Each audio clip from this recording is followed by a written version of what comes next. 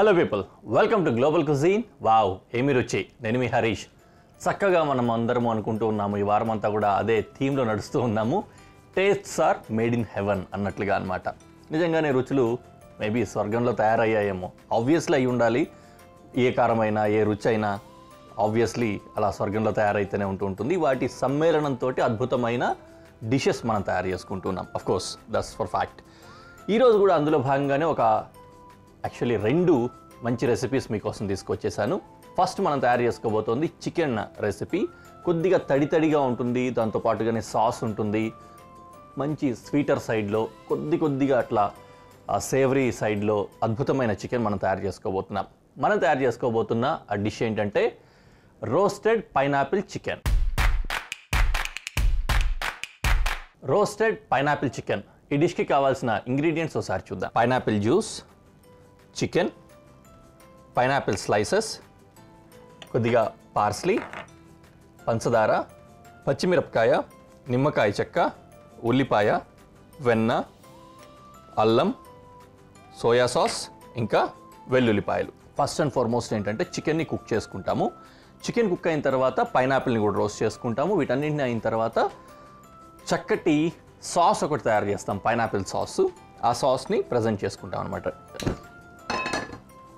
Grill చేసుకోవడం కోసమని నేను ప్యాన్ పెట్టేసుకున్నాను. దీనికి మ్యారినేషన్ కూడా చూసుకున్నట్లయితే సింపుల్ మ్యారినేషన్, దీన్ని కలపాల్సిన అవసరం కూడా లేదు.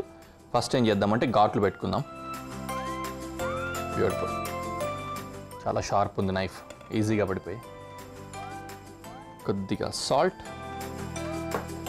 అండ్ పెప్పర్ వేసుకుందాం.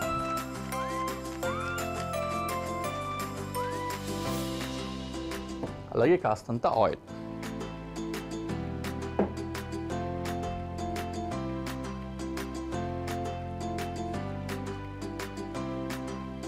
డన్. దీన్ని ప్యాన్లో వేసి గ్రిల్ చేసుకుందాం.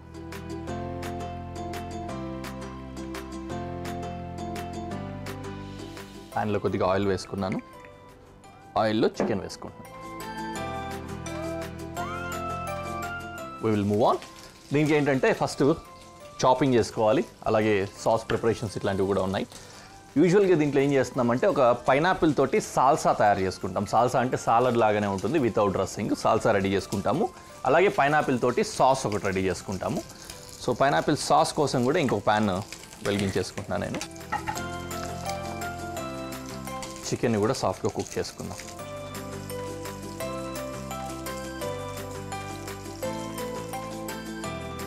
ఇందులో గార్లిక్, జింజర్ 2 కూడా వేసుకుంటాము. ఆ గార్లిక్, జింజర్ వేసుకున్న తర్వాత పైనాపిల్ జ్యూసు, సోయా సాస్ ఇవి కూడా వేసేసి ఉడికించుకుంటాం దగ్గరకు వచ్చేంత వరకు. ఆ తర్వాత ఏంటంటే జింజర్, గార్లిక్ని సపరేట్ చేసేసి ఓన్లీ సాస్ని యూజ్ చేసుకుంటాం.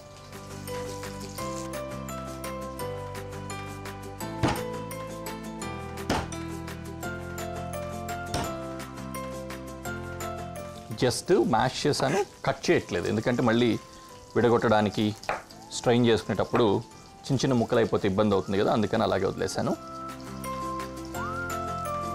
Same with ginger.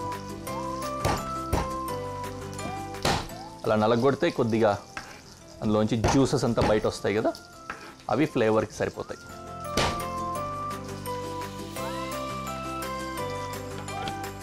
ఇప్పుడు ఇందులో కొద్దిగా బటర్ వేసుకుంటాం. కొద్దిగా బటర్ చికెన్లో కూడా వేసుకోవచ్చు. ఇన్ఫ్యాక్ట్ చికెన్ని కూడా నేను బటర్ తోటే కుక్ చేద్దాం అనుకున్నాను, ఎందుకంటే మంచి కలర్ వస్తుంది. బట్ స్టిల్ ఆయిల్ వేసాం కాబట్టి బటర్ యాడ్ చేసుకుంటున్నాను. బటర్లో గార్లిక్ వేస్తున్నా,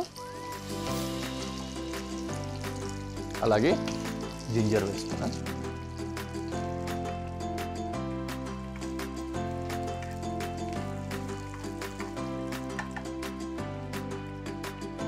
కొద్దిగా సైడ్కి చేసేసి పంచదార వేసుకోవాలి. పంచదార డైరెక్ట్గా బటర్లో కాకుండా జస్ట్ చారవడం కోసం, కరిగిపోయి క్యారమలైజ్ అవుతుంది కదా, అలా అయిన తర్వాత మిక్స్ చేసుకున్నాం.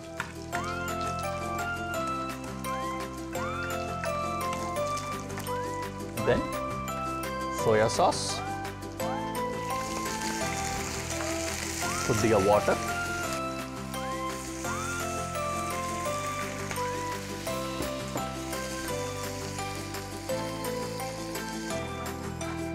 తర్వాత పైనాపిల్ జ్యూస్.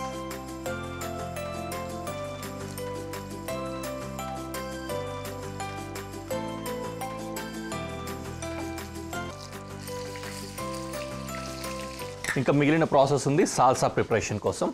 దానికోసం ఏం చేద్దామంటే పైనాపిల్ని చిన్న చిన్న ముక్కల కింద కట్ చేసుకోవాలి.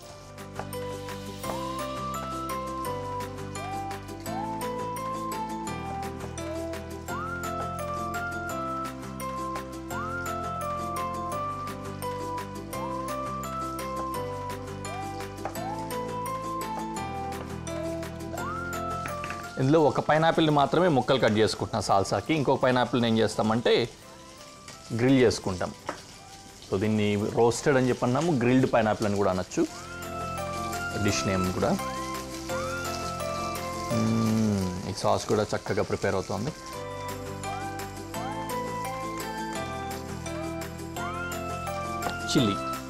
చిల్లీని ఏం చేద్దామంటే రౌండ్స్ కట్ చేసుకుందాము. గ్రీన్ చిల్లీని అండ్ సీడ్లెస్ కావాలి. నేను హాఫే వాడాను కాబట్టి ఇందులో సీడ్స్ ఏం పెద్దగా రాలేదు. So I'm using it whole.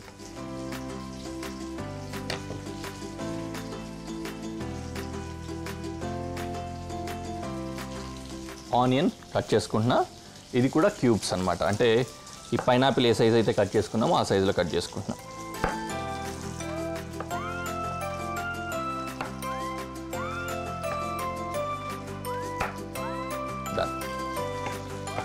Okay, almost ready అన్నీ.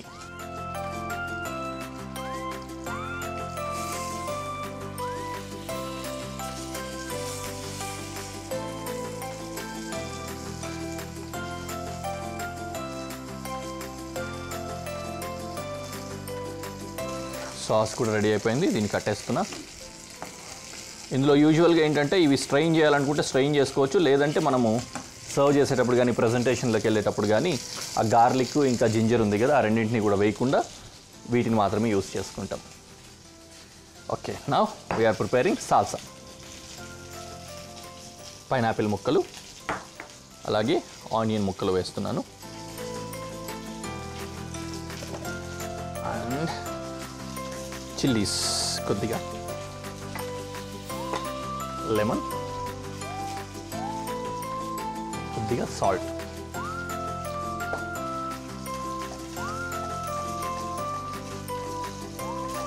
డన్. కావాలంటే కొద్దిగా పార్స్లీ చాప్ చేసి వేసుకోవచ్చు, లేదంటే డైరెక్ట్గా ప్రజెంటేషన్ కోసమైనా వాడుకోవచ్చు పార్స్లీని. మీకు కొద్దిగా ఫ్రెష్ హర్బ్ ఫ్లేవర్ కావాలనుకుంటే దాన్ని వాడచ్చు అనమాట. ఇక్కడ చికెన్ కూడా కుక్ అయిపోయింది. చక్కగా మనకు అద్భుతంగా కుక్ అయింది, in and out.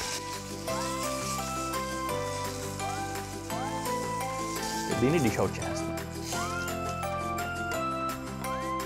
Then పైనాపిల్ని cook చేసుకుందాం ఇందులో.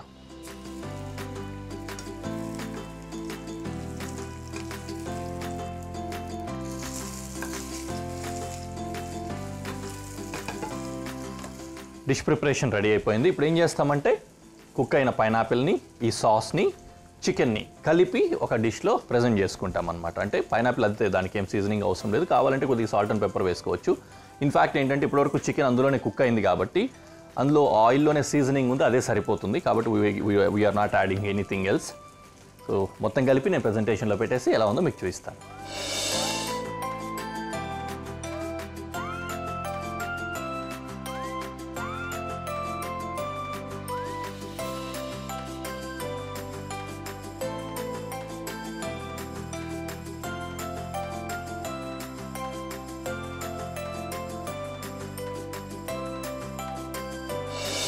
చాలా బాగుంది కదండి చూడడానికి కూడా. ఎస్, సాల్సా యాక్చువల్లీ సపరేట్గానే తినాలి. ప్రజెంటేషన్ కోసం అలా పెట్టాం కానీ టేస్ట్ అయితే అదిరిపోయింది.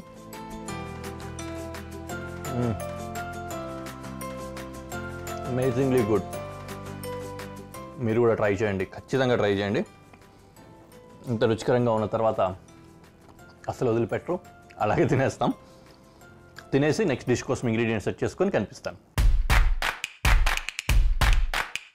ఇంగ్రీడియంట్స్ రెడీ అయిపోయాయి. ఇప్పుడు మనం తయారు చేసుకోబోతోంది క్యాసరాల్ ఐటమ్ అనమాట. యూజువల్గా ఏంటంటే కొద్దిపాటి కుకింగ్ ప్రాసెస్ ఉంటుంది, ఆ తర్వాత బేకింగ్ ప్రాసెస్ ఉంటుంది క్యాసరాల్ ఐటమ్ ఏదైనా సరే. మనం కూడా అదే తయారు చేసుకోబోతున్నాము. చికెన్ ఇంకా బ్రోకలీ కాంబినేషన్లో కొద్దిగా రైస్ కూడా యాడ్ చేస్తున్నాము, కాబట్టి ఆల్మోస్ట్ హోల్ మీల్ కింద ఉంటుంది అనమాట ఇది. మనం తయారు చేసుకోబోతున్న ఈ డిష్ ఏంటంటే చికెన్ బ్రోకలీ క్యాసరాల్. చికెన్ బ్రోకలీ క్యాసరాల్ ఈ డిష్కి కావాల్సిన ఇంగ్రీడియంట్స్ ఒకసారి చూద్దాం. బ్రోకలీ, స్టీమ్డ్ రైస్ అన్నం, కొద్దిగా pasta, boneless chicken, parsley, cheese, mayonnaise, yoghurt అంటే పెరుగు, థైమ్, వెల్లుల్లిపాయలు, నిమ్మకాయ చెక్క, బటర్, ఇంకా ఆర్గానో. హర్బ్స్ వాడుతున్నాం, బాగా ఫ్రెష్ పార్స్లీ వాడుతున్నాము, అలాగే థైము, ఆర్గానో రెండు కూడా వాడుతున్నాం అనమాట. చాలా ఫ్లేవర్ఫుల్గా ఉంటుంది, మంచి ఫ్లేవర్ తోటి. అండ్ బటర్ కూడా యూస్ చేస్తున్నాం కాబట్టి బటరీగా మంచి టేస్ట్ కూడా వస్తుంది, దాంతో కూడా మంచి ఫ్లేవర్ వస్తుంది. దీన్ని చికెన్ కుకింగ్కి మాత్రం బటర్ యూస్ చేస్తున్నాం. ఆ తర్వాత మళ్ళీ ఏమైనా బటర్ కనుక కుక్ అయిన తర్వాత ప్యాన్లో మిగిలితే దాన్ని we can sprinkle it out, దాని మీద నుంచి అట్లా స్ప్రెడ్ అవుట్ చేసేసుకోవచ్చు అనమాట. సో అడ్డంకులు తొలగించేసి పనిలోకి దిగేద్దాం. ఫస్ట్ అండ్ ఫార్మోస్ట్ ఏం చేద్దామంటే పెద్ద పొయ్యి మీద సాస్ పాట్ పెట్టేసుకుందాం. దీంట్లో వాటర్ వేసి బ్రోకలీ ఇంకా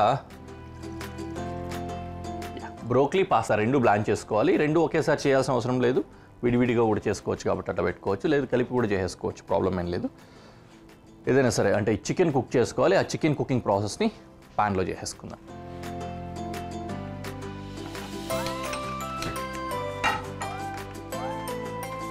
సో ప్యాన్లో కొద్దిగా బటర్ వేసుకుంటున్నా. ఆ బటర్ కరిగిన తర్వాత చికెన్ కూడా వేసేద్దాం.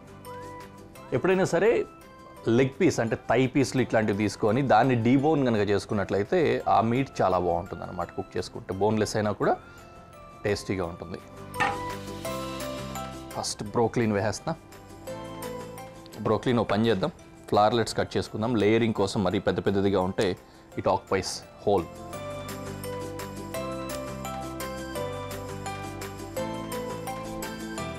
స్టెమ్స్ కట్ చేస్తే ఈజీగా విడిపోతాయి. బట్ యా, ఇందులో కొద్దిగా సాల్ట్ వేస్తున్నా. ఈలోపు ఆయిల్ కూడా బటర్ కూడా బాగా వేడిగా వచ్చింది. ఇందులో ఇంకొంచెం ఆయిల్ కూడా యాడ్ చేస్తున్నాను నేను. దీంట్లో చికెన్ కుక్ చేద్దాం.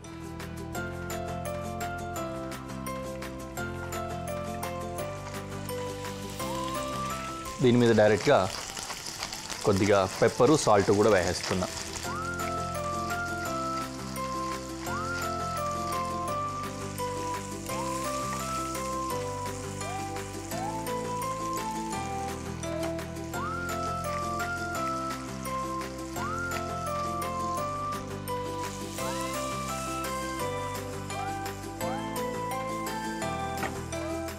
మంచి ఫ్లేవర్స్ ఆల్రెడీ స్టార్ట్ అయిపోయాయి.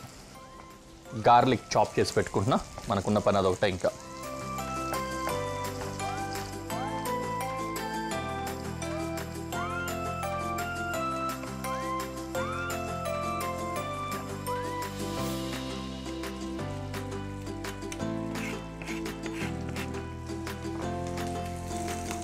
బ్రోకలీ బ్లాంచింగ్ చూసుకుందాం. కొద్దిగా ఉడికినా చాలు. ఇది కాస్త బ్లాంచ్ అయిన తర్వాత స్ట్రెయిన్ చేసుకొని పాస్తా కూడా అందులోనే బ్లాంచ్ చేసుకుందాం.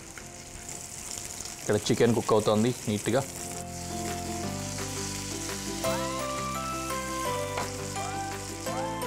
ఈ చికెన్ కూడా ఏంటంటే కుక్ అయిన తర్వాత ముక్కలు చేసేసుకోవాలి, ఎందుకంటే మనం దీంతో ఆల్మోస్ట్ ఒక సాల్సా ప్రిపేర్ చేస్తాము. ఆ టైప్లో మంచి మీటు, వెజిటబుల్స్ వీటన్నిటితో ప్రిపేర్ చేసి ఒక చక్కటి క్యాసరాల్లో పెట్టి పైనుంచి చీజ్ ఫిల్లింగ్ వేసేసుకొని మళ్ళీ బేక్ చేసుకుంటాం అన్నమాట. దానికోసం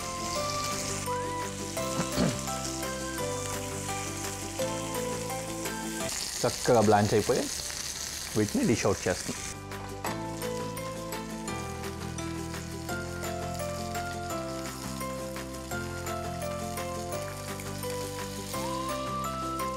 Let's go to ingredients. Now I'll add pasta. ఇదే వాటర్లో వేసుకోవచ్చు, ప్రాబ్లం ఏం లేదు. మనం సాల్ట్ అందులో ఆల్రెడీ ఉంది. Little bit of oil. Pasta ఒకదానికి ఒకటి ముక్కలు అంటుకుపోకుండా ఉండడానికి హెల్ప్ అవుతుంది.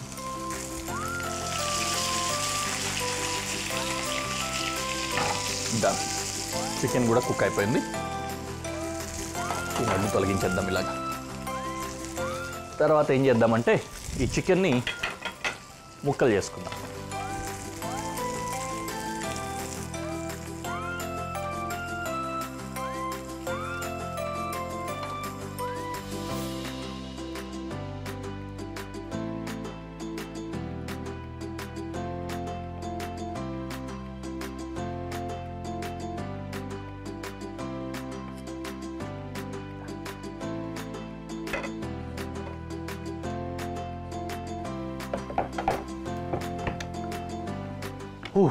పని అంతా అయిపోయింది కదా ఆల్మోస్ట్. ఓకే, సో బటర్ కూడా మనకు కావాల్సింది కొంచెం మిగిలింది. నెక్స్ట్ స్టెప్లోకి వెళ్ళిపోతున్నాం. పాస్తా ఇంకా కొద్దిగా ఉడకాలి. దీంట్లో ఏం చేస్తున్నానంటే పార్స్లీని ఫైన్ చాప్ చేసుకుంటున్నా.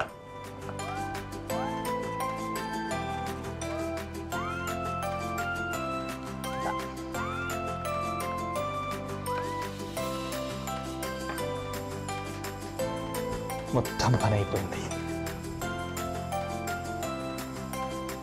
పాస్తా కూడా బ్లాంచింగ్ అయిపోయింది. దీన్ని కూడా స్ట్రెయిన్ చేసుకుందాం.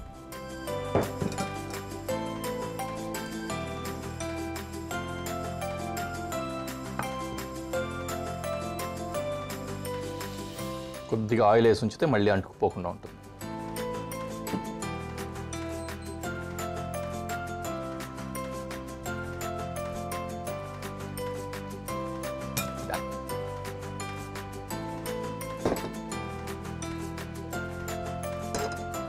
Final stage. ఒక మిక్సింగ్ బౌల్ తీసుకున్నా. దీంట్లో ఈ ఇంగ్రీడియంట్స్ అన్నీ వేసి మిక్స్ చేసుకుందాం. చికెన్, ఇదేంటంటే మొత్తం ఈ క్యాసరోల్ ఎప్పుడైతే తయారు చేస్తున్నామో ఇందులో లేయరింగ్ వస్తుంది. లేయర్స్గా ఒక్కొక్క లేయర్లో ఒక్కొక్క ఐటెం వేస్తాము. సో అందులో ఇదొక ఐటెం అనమాట. మిగతా అన్నీ కూడా అలాగే వేస్తాం, కానీ ఇది మాత్రమే కొద్దిగా స్పెషల్. కర్డ్ వేసాం, కొద్దిగా మైనీస్ వేస్తున్నా.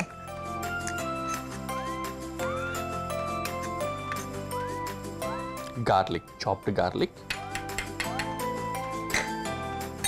Lemon juice, thyme, organo, parsley fresh, కొద్దిగా సాల్ట్, ఎందుకంటే ఆల్రెడీ మైనీస్ వేసాం కదా అందులో ఉంటుంది. పెప్పర్ మీకు కావాలంటే వేసుకోవచ్చు, లేదంటే చికెన్లో ఉన్నదే సరిపోతుంది అనుకుంటే సరిపోతుంది. నేను కొద్దిగా అంతా పెప్పర్ కూడా వేస్తున్నా. Okay, done. అన్ని ఇంగ్రీడియంట్స్ పడిపోయాయి. దీన్ని మిక్స్ చేసుకోవాలి. Okay, lovely. Now final stage enter అయిపోతున్నాం. ఇందులో ఏం చేద్దామంటే ఫస్ట్ లేయర్ బ్రోకలీ వేసుకుంటాం. ఇప్పుడు అర్థమైందా మీకు? బ్రోకలీ చిన్న చిన్న ముక్కలు ఉంటే బెటర్ అని ఎందుకన్నాను. ఈ లేయరింగ్ చేసేటప్పుడు ఏంటంటే పెద్ద పెద్ద ముక్కలు ఉంటే లేయర్ మొత్తం అదే ఉంటుంది. తర్వాత రైస్,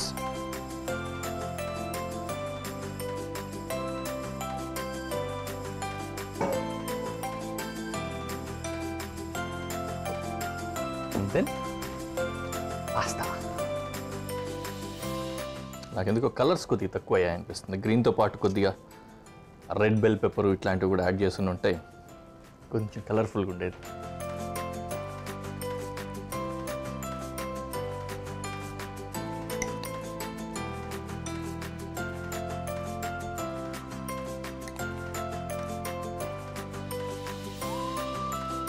వేడికి కాలిపోతుంది అనుకోవడానికి ప్రాబ్లం లేదు, గ్యాప్స్ ఉన్నా కూడా ప్రాబ్లం లేదు.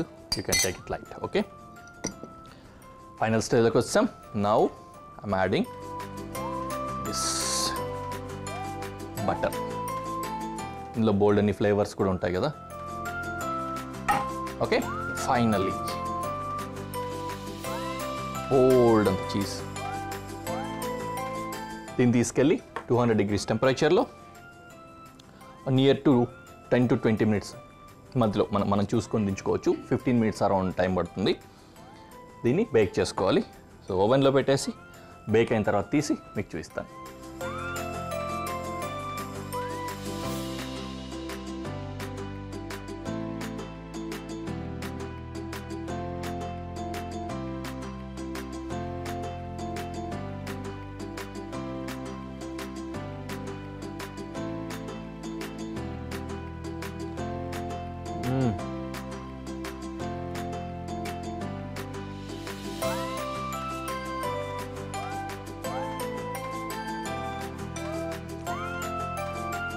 బాగా వేడిగా ఉంది. ఆబ్వియస్లీ టేస్టీగా కూడా ఉంది. చాలా బాగుంది, మీరు కూడా ట్రై చేయండి. బోల్డ్ అంత ఫ్లేవర్ఫుల్గా, టేస్టీగా, డిఫరెంట్ టేస్ట్ని అయితే మీరు ఎక్స్పీరియన్స్ అవుతారు. ఖచ్చితంగా ట్రై చేయండి. ఓకే, నెక్స్ట్ ఎపిసోడ్లో మళ్ళీ కలుద్దాం. బాయ్.